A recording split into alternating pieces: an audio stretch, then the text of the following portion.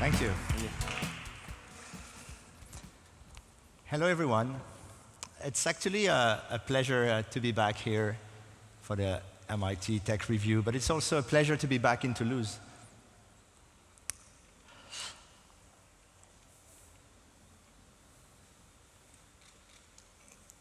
Does it work? Oh, sorry. Yes. So life is fragile. Just a month ago, 30 minutes earlier, and I was not here speaking with you. Unfortunately, my friends and everyone attending her birthday didn't have my chance. They were all killed except one person during this terrible attack. Of course, it's a life-changing event. You question yourself. And it's the first time I've been speaking publicly and even privately since the event. So hopefully, I'll try to make some sense out of what I'm saying. We live in a weird paradox today. We live in a paradox where we can't really imagine the future. We can't project ourselves. And if we can't imagine the future as fast as we're destroying the old one, we're basically stuck in the present. That's the problem we have today. We're in the present, always. People worship the past, and we think about the future, but in a way, everything we talk about in the future was already written in sci-fi books over the last 100 years. I just like to remember to the people who worship the past that the past is amazing, except if you're the two ladies who have to hold the ice when we didn't have any fridge. So the question is, what can we change? What can we change in this world? When you think about the post-war mass production, what I call the billion-plus product experience, the soulless experience of building the same product for 1 billion people. This is when Coca-Cola was introduced. But the fact that we create a generic experience that we can't escape of, and we have to pay the cost. Climate change, we're destroying the planet to build product that you don't even need. Just wanted to put this picture because this is the Antarctica a few months ago, taken from space. I was lucky a month ago to be in Greenland with Professor Rob Correll, and I'm telling you, 1.5 degree, there's no way we can go above that. It's going to be terrible.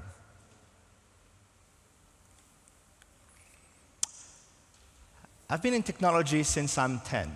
I love computers, I love modem, I love the internet, I love everything that is around technology. But we have to face it, we screwed up, we failed. Everyone wants the phone, everyone wants a phone. We want billions of phones. And again, we're destroying the planet for that. Conflict minerals in Congo. You don't want to know where the stuff that we put on our iPhone is coming from, but look at the picture. And the real question is, do we really need to buy 1 billion new phones every year? Is it really necessary? Or is it that the way we program, the way we architect the app economy is probably wrong?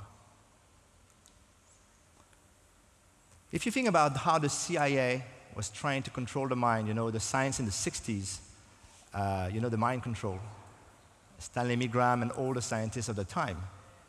If you think about all the social apps of today, they're like one level up. We've created an incredibly addictive drug. I mean, how many times do we actually even take our phones every day now? I'm not even able to count. The other thing is, every time I go in San Francisco, I live in San Francisco, and I'm talking to my friends. Basically, we've designed a world out of touch. This is Bill Maris, the GM from Google Venture, and said, if we live in a world where the technology we're talking about, the phone, the apps, all this on-demand economy, are about for rich white people in Silicon Valley, then we failed. And you want to know what? We probably did. Think about it. This is a funny thing, I've just tweeted that a few months ago. It's about the fact that there's an Airbnb, a Uber, or a Tinder for everything. I was just joking. Maybe someone has made a Tinder for dog. There's one. There's probably one there somewhere. The question is, we're trying to address very local needs, and we don't address the big problems. We have a culture of growth, growth, growth. We call that growth hacking, lean startup, whatever you want. But think about it. If your startup was a poultry, a poulailler like this, how would it look like? What does it mean to grow, to grow, to grow without any sense, without any meaning, at all costs? The other thing is, there's a very interesting conference about cryptographers in New Zealand. You know there's a big debate right now about cryptology, but not only cryptology, and I'll get to this. And as you probably know, in the 50s, many scientists spoke against the danger of nuclear weapons. And I haven't heard anyone in our space talking about the surveillance state. And I'm not talking about the emergency state. I'm talking about a world dominated absolutely by technology from the moment we wake up to the moment we sleep, and even having our sleep analyzed. What does it mean? Is it really the world we want to live in? This is the problem, is whatever comes next, we probably already failed the people. I mean, think about it. Technology, surveillance, everything is now surveillance. For what? I mean, even now I stopped using wearables because I don't even know where my data is going for. Who got the knowledge? Why don't I have the knowledge back? This data was supposed to make me a better person. And now I'm always busy for the wrong reason. And we're all busy for the wrong reason in this world. This is the problem. That's Philip Rugway, the guy who actually spoke out at this conference. He says, scientist, he was talking about cryptographers. But he could talk about people working in high-frequency trade, algorithm design at Google or Facebook or any of these companies who have an impact on the world, had a duty to pursue social good in their work. And this is, today, the debate we are going to have.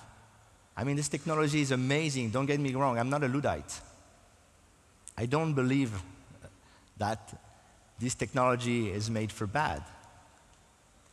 But we have a duty to pursue social good in our work. We need to build a world that makes sense for everyone. Because if we don't, we're basically going to be remembered, like last month, that if we don't build a world where everyone feels happy, feels okay, I don't know what's going to happen. I think I've been quite faster than I expected, so I'm pretty much done with it. Thank you. You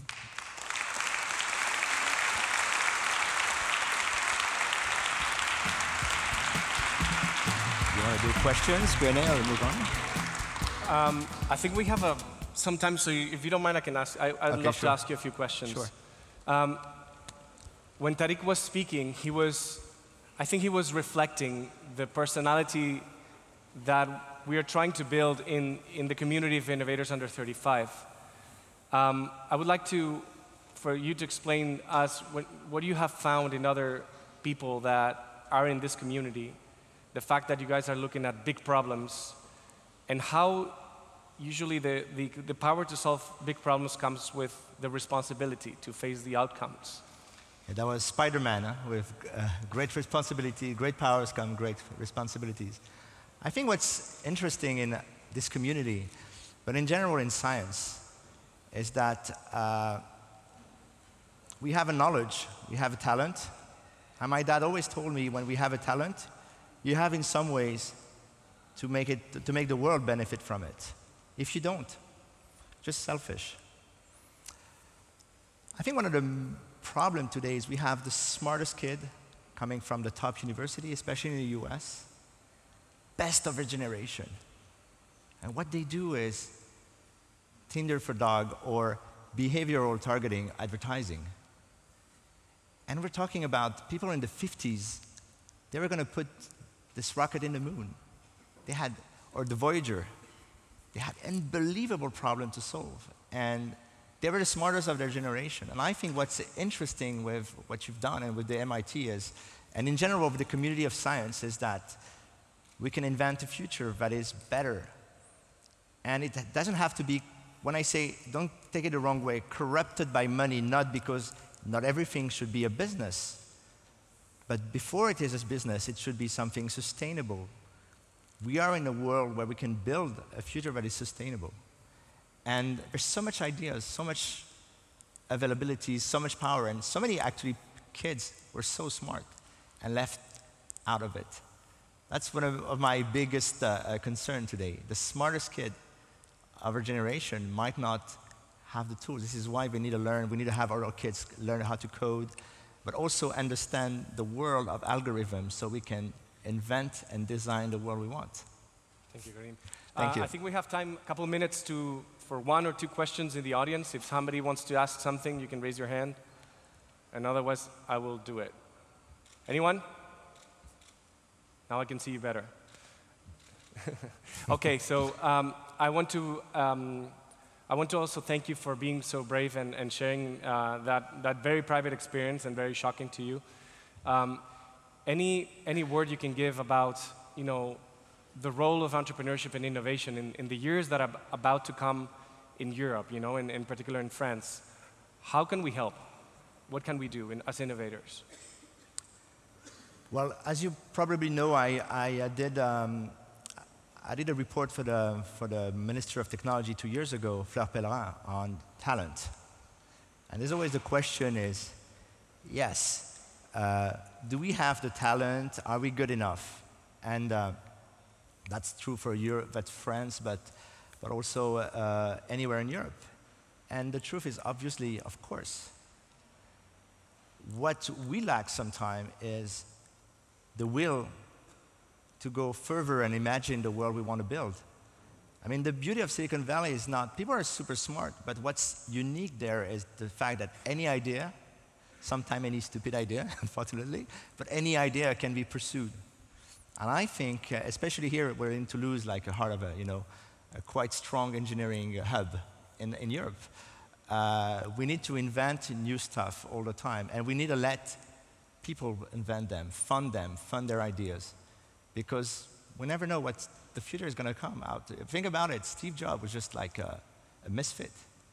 And look at what the empire built. Look at all the things we could build. I think what makes Europe unique is that we have a different vision of the world, more inclusive. And if we can translate that into what we do as entrepreneurs, then we can definitely have a strong impact. Thank you, Karim. Thanks. Thank you so much. Thanks. Big applause for him, please.